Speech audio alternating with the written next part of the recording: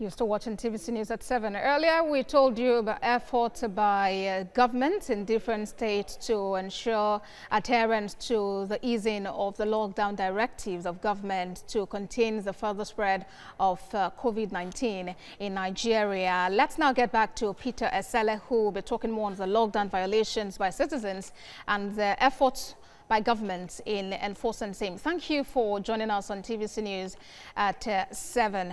Well, we've seen different measures by government to ensure the lockdown directive is actually enforced. We've seen Lagos State government shut a hotel and a nightclub, and in River State, we've seen the state government outrightly demolish some facilities because they contravened the state's lockdown effort. How do you react to these measures?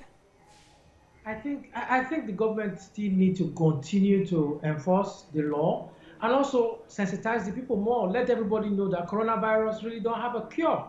And coronavirus right now is no respecter of anyone.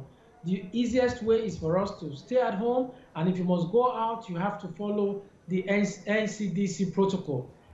If you ask me what happened in River State, I think that is very unfortunate. I don't think I subscribe to having a government go ahead and put down a building. I prefer what the governor of Lagos is doing. If anybody is violating, prosecute the person or you shut down the place. But demolishing the hotel in River State, you've also rendered people unemployed. I think we need to be able to walk the fine line here. It's not the best time to be a governor, but it certainly is the best time to see the character, the content, and the quality of who is the governor. All right. Well, let's take as case study the Federal Capital Territory, Abuja. Mobile courts have been set up to try and prosecute violators of the lockdown directive. What is your assessment of the impact this has had in containing the spread of coronavirus? I think one thing we can do is we can put up the mobile court. We also need to look at the way we live our life. Nigerians mostly live a communal life. And if you look at social distancing, I'll give an example. I went out earlier today. I was in my car, and some banks, you crowd outside in the bank. There was no social distancing that was being practiced. So if we want to practice that, you have citizens who live by the day. So what we also need to do is we need to enforce the law and also walk the fine line of understanding that these citizens also need to live.